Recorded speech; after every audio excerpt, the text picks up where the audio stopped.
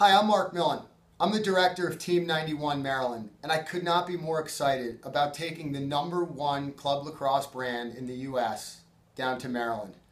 I think there are some really good club programs in Maryland, guys that have been doing it for a really long time. So my goal is to push this thing into the stratosphere and just be at a totally different level than everybody else. The first way we're going to do that is through our developmental program in the fall. We're going to have a 9-week program where kids come in and just work on their individual skill, okay? It's a hard game to teach, it's a hard game to play, and I've been developing young lacrosse players for the last 20 years.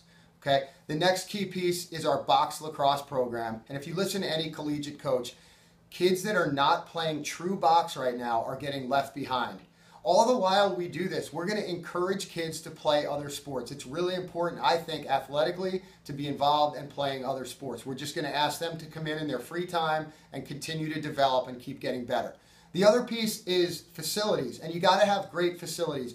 Well, I'm going to shoot for 90% turf for our program. We already have some elite facilities, Gilman, St. Timothy's, a bunch of other ones. Please keep checking the website for updated facilities, but we will have elite facilities. All right. The next piece is our coaching staff, and you can't have a good club and a successful club without great coaches, and we already have a ton of great coaches. We will have a full update of our whole coaching staff on the website in the next couple of weeks.